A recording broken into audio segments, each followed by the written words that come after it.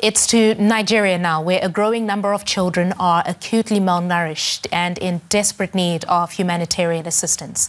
There are more cases in the northeastern part of the country. That's a region plagued with poverty and terrorism. We'll hear from a specialist working with the government on the problem after this report from the capital, Abuja, where DW's Amaka Okoye met a mother whose child is malnourished.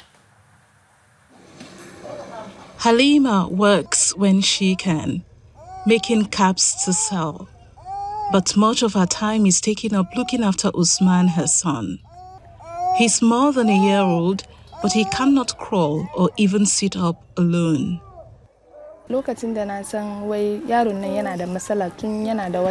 I discovered my son had a problem when he was 3 months old.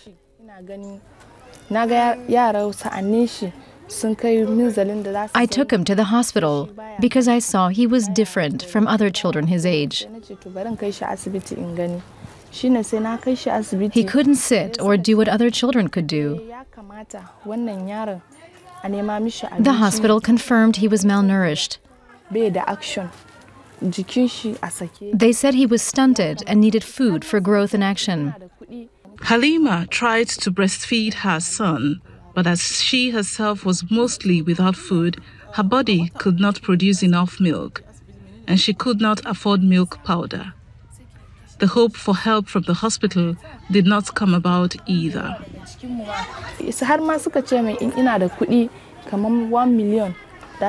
They asked me to bring about 1 million naira, and I would be referred to the National Hospital for treatment. But I told them I have never seen 1 million naira myself, and I don't have this kind of money for my son either.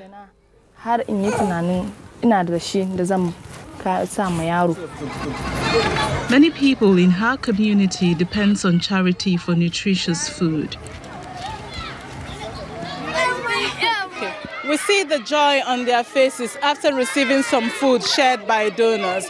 But it is not every day that this gets to happen. It might take some time before they receive this kind gesture again. Halima does what she can, and her husband works as a bikeman. But they can rarely afford more than millet pap and maize, very little protein or vegetables. I ask her whether she gets any help from the authorities. Honestly, only NGOs or rich people come to help, but not the government. We have not gotten any support or help from the government. They come here and interview us, and we tell them all of our challenges, and they make promises. But we never get a response from them thereafter. Nothing from them.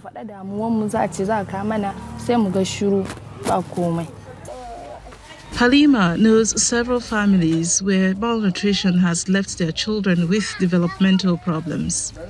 UNICEF says only 2 of every 10 Nigerian children affected gets the treatment they need.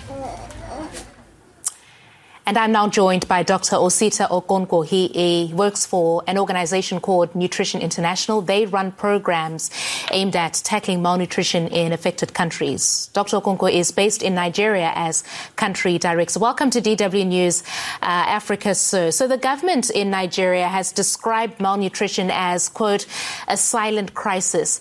Why is malnutrition so widespread in Nigeria? We have a country where there is a high level of poverty, and the poverty is such that the ability of the families to have access to nutritious food is reduced due to that, and the income level of people is quite on the low side. And again, we have a crisis in the northeast of the country where there is insecurity, and that has also meant that families do not have access to crops. Crops are destroyed, livelihoods are destroyed, people are displaced from their homes. So there is a lot of distrust in the family structure, and that has also affected the ability for people to farm and then to be able to have a livelihood that is adequate for them. Right. Your organization, Nutritional International, advises governments on how to tackle the problem of malnutrition. What has your advice to the authorities in Nigeria been? Yes, we kind of work with the government of Nigeria to ensure there is a multi-sectoral approach and collaboration from stakeholders, both in the public and private sector, to address this huge problem.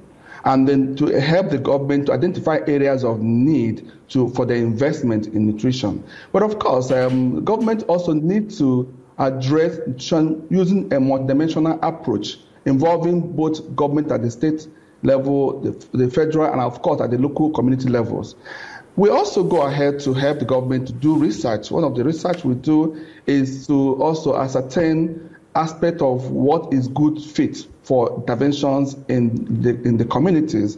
And those has also helped the government to form policies that have helped to ameliorate the problems. So beyond that, we provide support for vitamin A supplementation in the country through our partnership with the government and other partners. And that has also helped to give 23 million children access to vitamin A supplementation in the last year. So our partnership with the government of Nigeria as ally of government has been a huge impact in how government have been able to tackle nutrition in the country. All right, that is Dr. Osita Onkonkwo, Country Director for Nutrition International in Nigeria. Thank you for your time, sir. Thank you. God bless you.